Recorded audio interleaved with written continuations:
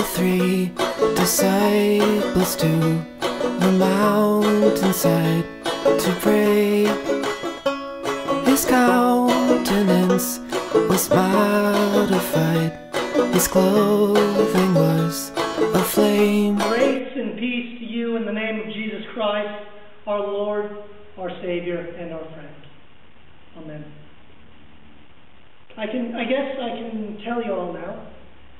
After all, He's risen from the dead, and the Spirit has sent us out to proclaim the message from Jerusalem to Rome to the ends of the earth.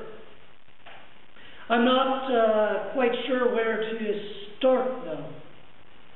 At His baptism, maybe? After all, my story today echoes the baptism by John. Or maybe that's probably where this really starts. John was killed by Herod, so he went off to a quiet place to rest and to mourn that great man's death. But people showed up. We tried to escape and reflect, but everyone was drawn to Jesus, and we needed to feed them.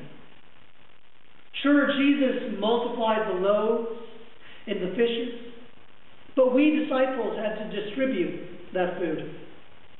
Imagine it. Bachelors and fishermen, tax collectors, 12 men feeding thousands of people. It was hardly in our skill set. It was exhausting to provide for all those people. Then Jesus tried to escape off to a quiet place to pray. And by the end of that, I walked on water. Though first I nearly sunk. A scary, exhilarating, exhausting experience. Then we fed yet another crowd. Then I confessed who He was, who He is, that Jesus is Messiah and Son of God.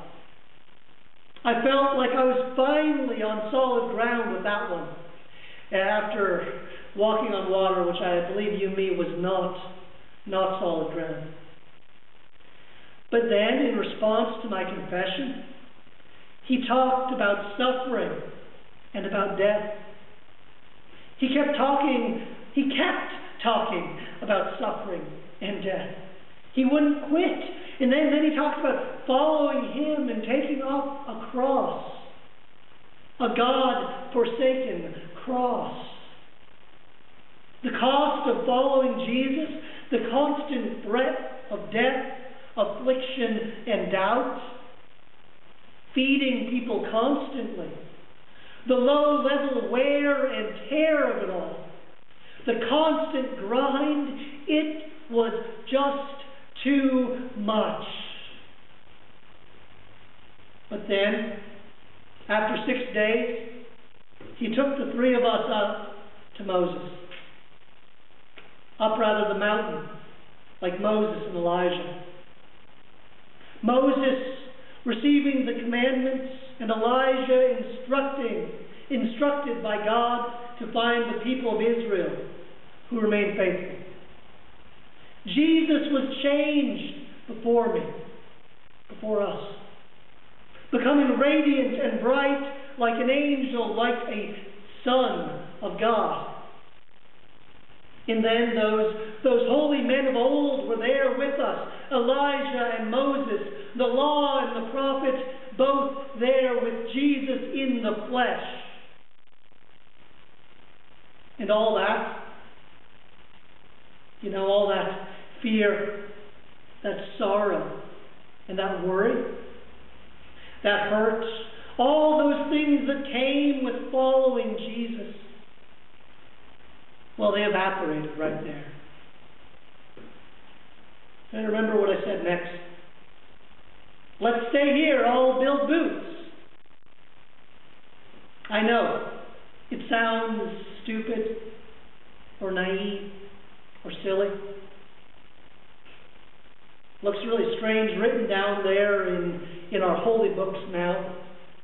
my weakness recorded forever, preached in churches by pastors to this day.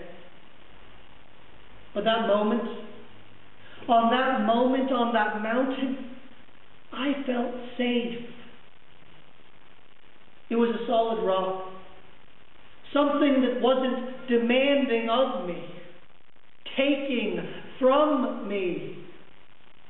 It was something other than suffering, death, and service.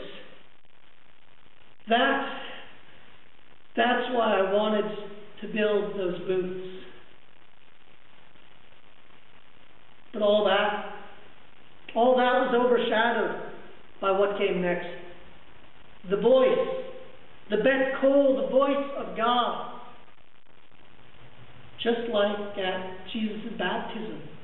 That voice said, "This is my Son, the beloved, with him I am well pleased. Listen to him." My confession that Jesus is the Messiah and the Son of God was confirmed by a voice from heaven. Confirmed just as it was at Jesus' baptism. But more than that, there was a command to listen to him. Listen to suffering and death. And that one that, for a variety of reasons, we missed hearing. Listen to him. Listen to resurrection. And in that sublime moment of rest and confirmation there's also a calling to what comes next. It literally bowled me over, knocked me down into a little whimpering ball by that holy terror of what that calling was and who that Son of God is. It might sound odd, but Jesus telling us about suffering and death is one thing. But the blinding divine confirmation of that calling is a whole different thing. It's so frightening. It still is so very frightening. And to my fright came a gentle touch and the words, "Get up and be not afraid." Those words, "Be not afraid." They're words of angels and prophets and the very word of God.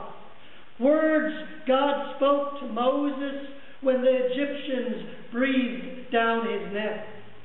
Words spoken to Elijah when confronting the king.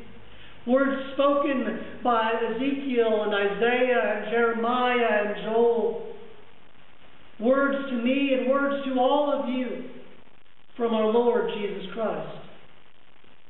Jesus, there now alone, no ancient prophets and no sparkling visage of a Messiah, but Jesus leading us down the mountain, back to the hard work of service, down the mountain to Jerusalem with its suffering and with its death, down the mountain in silence, telling no one of this experience. Jesus revealed to us fully, in glory, in completion, revealed to us as our comfort and as God's beloved Son. Revealed to us in commands about following him even to the most disastrous of ends. And following him even then. Following him even then. So that we can tell of the resurrection, tell of him being raised from the dead, tell of how suffering and how death, service and discipleship, how they're all matched with being a child of God, comforted by Christ. The valley and the mountain They're both there. As we head down the mountain into the valley, the darkness of all of that. Even then, we have seen the light, and it changes the journey to Jerusalem with Jesus. Amen and Alleluia. Have you heard the one about the duck? There's a duck. St. Peter stepped out of the boat, he forgot his raincoat, slipped and sank into a wave. Now, said Jesus says he's walking, hand in hand with the divine. Well, he's full of bread and wine, having himself a hell of a time out on the sea.